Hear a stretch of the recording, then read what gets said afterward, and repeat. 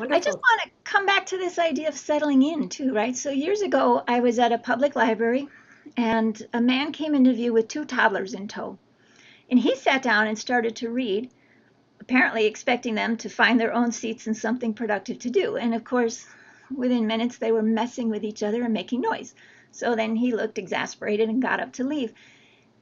He could have taken just a moment to settle each child. Here's a place for you to sit.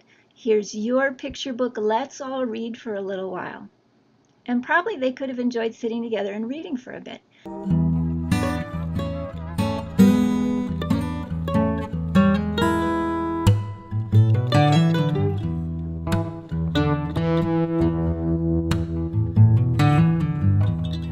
And I feel like it's the same with your body in a project, right? If you're going to be sitting, before you start, make sure the chair's a good height.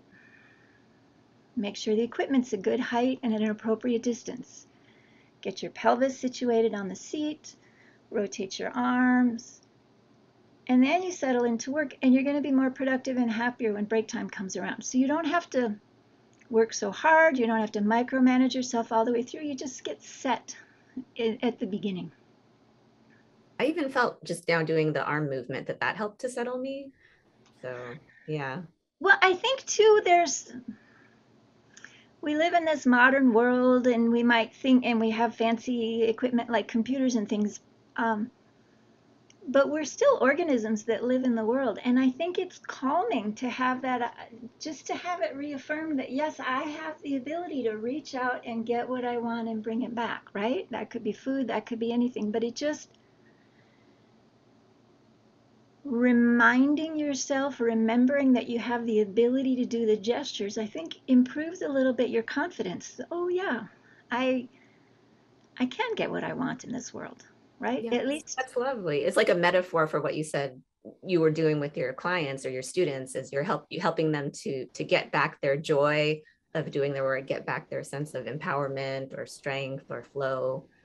So that's really nice. Yeah. yes. So I was a literature major, right, which you mentioned before, and I Yes. tend to organize my life in stories, and I often relate to my own body and even individual body parts as characters. I hear from a lot of people some variation of my body is failing me.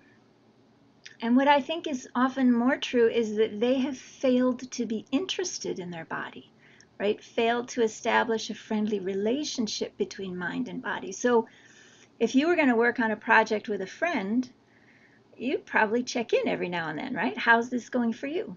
Do you have everything you need? Would you like to take a break soon? And you might like it if they check in with you. Well, then, do you treat your body with that much care and respect, right? If you're going to spend hours working on a project, how's this going for the shoulders? How about the low back? How about the legs? So it can be really enjoyable and it can make a big difference.